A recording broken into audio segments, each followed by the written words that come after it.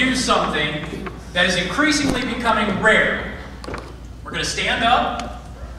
We're going to stare right there. Put our hands over our heart. And we are going to say the Pledge of Allegiance. But I've got a question, because Roger Goodell said that even if one person is offended by the name Redskins, we have to listen.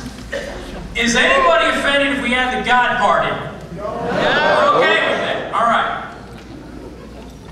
I pledge allegiance to the flag of the United States of America and to the republic for which it stands, one nation, under God, indivisible, with liberty and justice for all.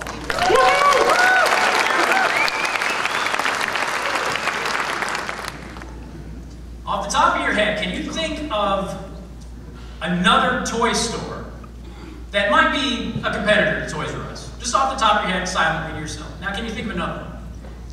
Now, when I did this yesterday with a story that broke, and I don't even know if you've heard of what has been happening with Toys R Us.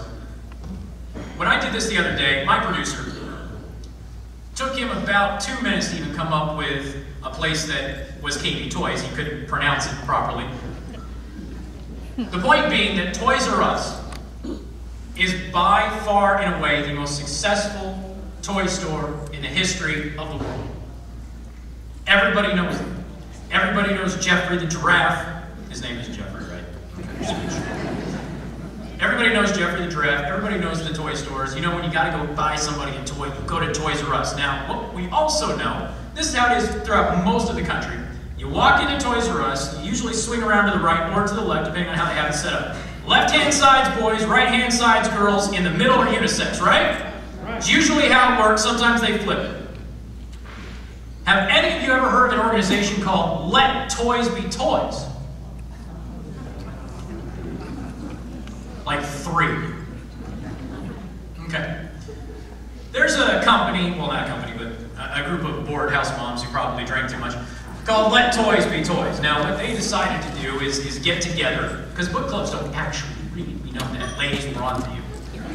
Book clubs don't actually read. So they sit around, they complain, and get angry and mad, and then they decide that, well, they're really bored and they want to make a difference in the world. This is usually after 3 or 4 bottles of wine into it. And then they decide they're going to become a nonprofit. That nonprofit then gets a Twitter account. Got a Twitter account? Guess what? You're legit. That's how it works. So they decided to go to war with Toys R Us. Who here knows what I'm talking about? Don't say anything. My audience better have their hands up. Okay. Toys R Us is sexist. News to me. I mean, I've been shopping there my whole life. Turns out that the boys section is sexist, the girls section is sexist, the unisex section should be expanded out to the full width of the store. Oh, and by the way, all of their marketing can no longer have boys playing with boy toys and girls playing with girl toys. They must all play with the same toys.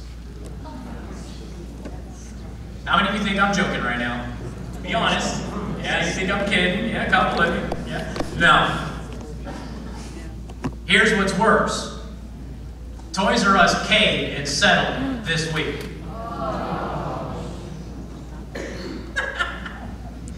Yeah, I'm going there for Christmas.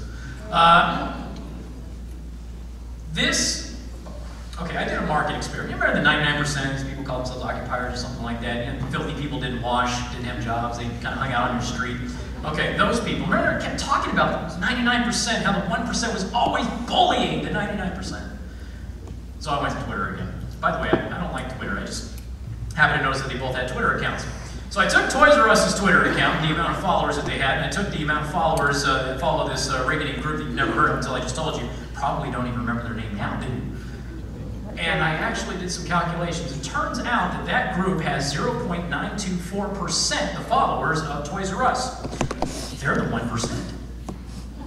So the 1% is once again shafting the 99%. It's just about toys now.